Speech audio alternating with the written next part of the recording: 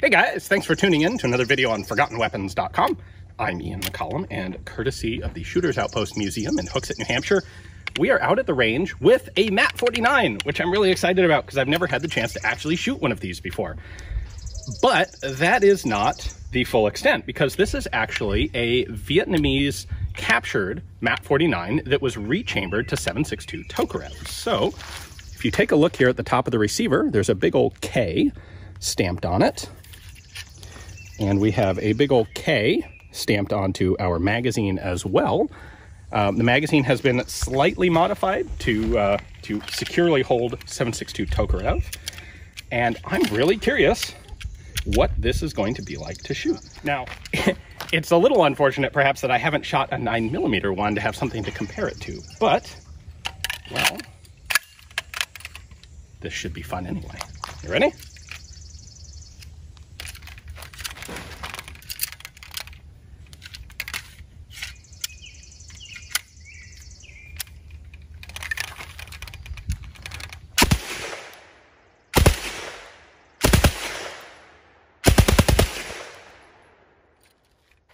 That is extremely easy to control.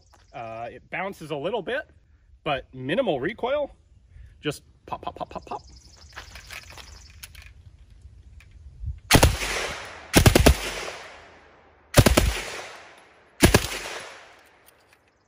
I can even pretty much keep a sight picture through that while I'm shooting. And thanks to the uncomfortable wire stock, you can actually get a sight picture on these instead of some of the other French automatic weapons that I've tried that have these, just for some reason, consistently weirdly low iron sights, like the MAT-38 and the Shosha. This one,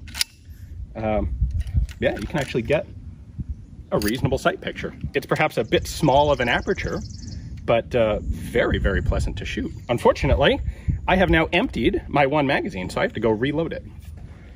Needless to say, the French lost a bunch of these at the end of Indochina. And most of the ones that are in the United States, like this one, are actually bringbacks from Vietnam, where the French lost the guns to the Viet Minh during the Indochina fighting.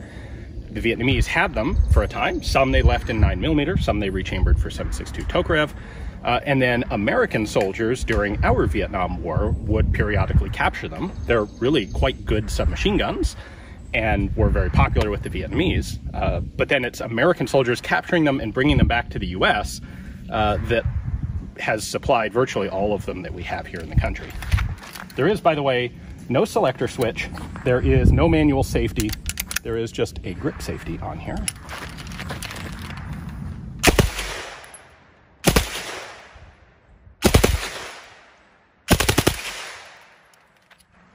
Man.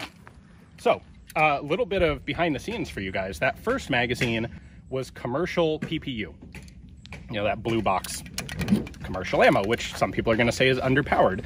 This is actually surplus 7.62 Tokarev, which in theory ought to be a bit more spicy. And this thing is just as controllable with that surplus as it was with the commercial ammo.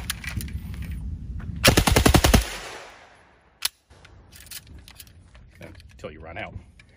I really have to say this is as good as I had been led to believe, if not perhaps better. This is an extremely comfortable. It's really awesome. I wish I had more than one mag.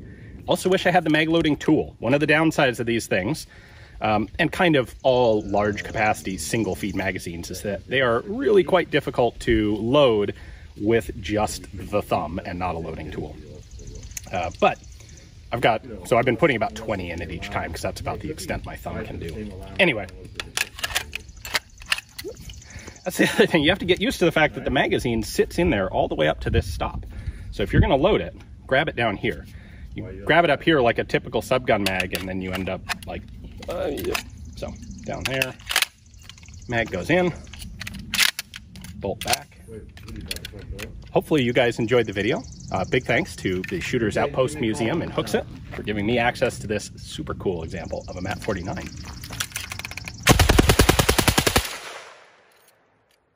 Oh, and it jammed. Whoop.